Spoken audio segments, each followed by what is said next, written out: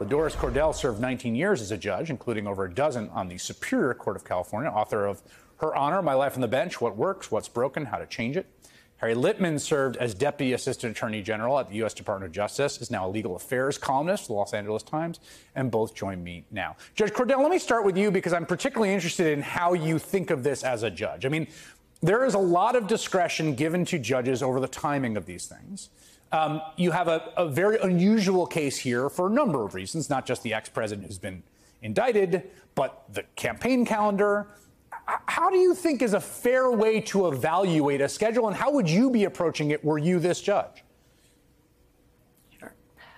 No trial judge with any experience who is assigned a case this gathering this much attention, such a high-profile trial, would ever do anything in a haphazard manner. So when Judge Chutkan came forward and said the trial date is March the 4th, you better believe that she gave it a lot of thought.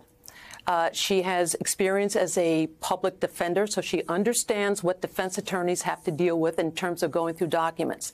But be sure she gave a lot of deliberation to this, and I bet you she may have consulted with other judges on the bench to kind of put together what is the fairest way for both sides, understanding full well that the defense is entitled to due process, the time to put the case together.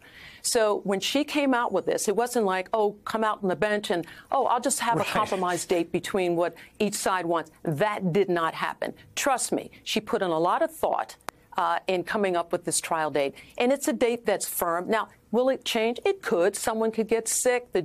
Things can happen. But if the date is changed, it isn't going to be changed to 2 years out. Yeah, she said this during those arguments. She said this to John Lauro. I will say you and I have a very, very different estimate of the time that's needed to prepare for this case. But Mr. Trump will be treated exactly with no more or less deference than any other defendant would be. Lauro, at one point, and Harry, I'd love to get your response to this, seems to be sort of flagging an issue for appeal, right, already in this hearing. He says, we will not be able to provide adequate representation to a client who's been charged with serious offenses as a result of that trial date. The trial date will deny President Trump the opportunity to have effective assistance of counsel in light of the enormity of this case. Of course, effective assistance of counsel is something that you can use for a post-conviction appeal. What did you think about him using that language in that context, Harry? Yeah, there's no doubt about it. And he was already in a bit of a hole with her in this hearing. She said twice, turned down the temperature, and he had proffered that outlandish proposal to go 2 years out. So he is, without doubt, saying to her, you are violating the Constitution, Your Honor. Of course, we will comply, but you're violating the Constitution, and we're going to bring this to the Court of Appeals. All of those things. I really want to second one thing that Judge Cordell just said. Remember the very first day how there were several judges of that court who showed up, including the chief judge. I think it's quite clear that the whole court here, each of which has dealt with hundreds of cases under and has including appeals, is really cohesive and thinking together of this as a kind of test of the court, and she absolutely can rely on her colleagues to reach a considered decision of what will hold up against a court of appeals. The final thing is to say that while she did note the speedy trial interest, it's clear she led, again, as the judges just indicated, with the due process rights of the defendant. She's not going to get in the trap of suggesting that they are pushed back, below the due process line because of the need for speed. That comes first, and that's just what she said.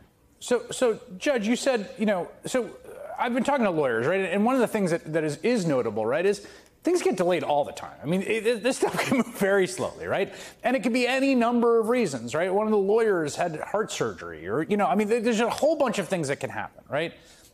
What's clear here, what's evident to everyone, and I think Judge Chutkan has been very clear about this, is there's a strong public interest in a swift trial.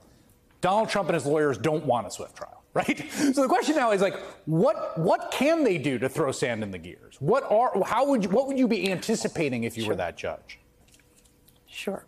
When a judge presides over pretrial motions, it's the opportunity for the trial judge to size up who the parties are. How are they going to behave? Who's going to engage in theatrics? Who's going to be rude or maybe not want to follow the orders? And what I did on the bench when I had a high-profile case and I knew that there were some issues, this is what I do. You have the talk.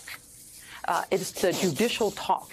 And the talk is very simple. You look the litigants and the lawyers, all of them, dead in the eye, and you say to them, and this is what I did when I presided over cases, I am going to give you the fairest trial you have ever had.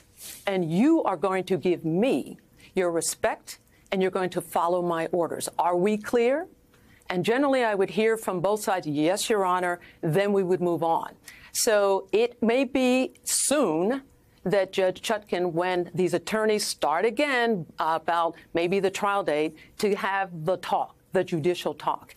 It certainly worked for me, and I'm not the only judge who has done this, especially when you're a female judge, who sometimes we don't get the respect we should be getting, as opposed to a male judge, and also being a judge of color. So this combination is such that we have to make sure we are in control of the proceedings. So I encourage the judge, if she has to do so, and maybe she's already done it, to have the talk early on.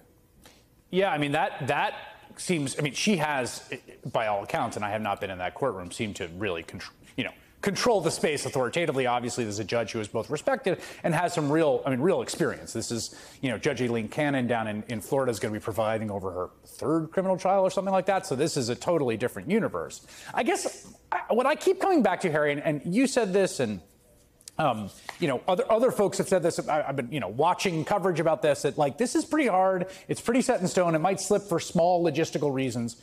What are they going to try to do to make that not be the case? There are two kinds of delays, Chris. One would be the week at a time. Someone's, just had an emergency surgery or this very motion, or we want an evidentiary hearing. And I think this March date builds in some of that, a month, 2 months, and still the nation's very strong interest in having a verdict before election is served. The big way of eating up time is an appeal. And that, for example, I think will be happening in Fulton County, where removal motions, and you can bet that Trump will bring it at the last minute, are appealable. But the different actions to challenge the whole case here that Lauro has telegraphed, that it's pretextual, that it's reprisal for Hunter Biden, that Trump has immunity, none of them at least has automatic right of appeal. It will be up to Chutkan. So assuming she's a strong gatekeeper here, then I think they have to go in little bite-sized chunks, and that can't get them far enough. So the big issue is, can they get an interlocutory appeal to the Court of Appeals? Even then, by the way, the Court of Appeals, I think, is primed for Trump's delaying tactics. But absent that, there just is no, I don't think they're going to be able to really eat up a lot of time. Yeah, get an interlocutory appeal with an appeal by right pre-trial, right? Can they find something that gets them there? Which I think they do not have, but discretionary interlocutory appeals if Chutkan agrees. Yeah, interesting.